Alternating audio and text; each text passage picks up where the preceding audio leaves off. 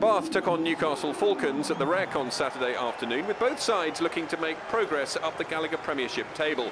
Bath hooker Tom Dunn led his side out on his 100th appearance for the club. The hosts got the first points of the match when Rhys Priestland slotted a penalty after just 7 minutes. Toby Flood then made it all square 3 minutes later from the kicking tee following a Bath infringement. The scores remained the same until the 22nd minute when Samisa Rokondanguni went over in the corner. The ball spread wide from the back of the scrum. The conversion missed to make it 8-3.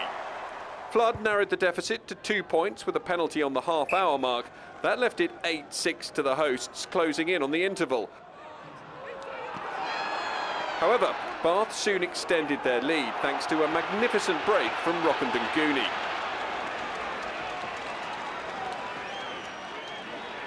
The ball was spread wide to Jonathan Joseph, and he put a delicate grubber through to the corner, and Joe Thokanasinger finished acrobatically in the corner. 13-6 the score with 8 minutes of the first half to go. And right on the stroke of half-time, Bath scored their third from a dominant driving maul. Co-captain Will Chudley darting over to score as the sides headed into the interval, with Bath leading by 14. It took until 10 minutes into the second half for the first score of the period.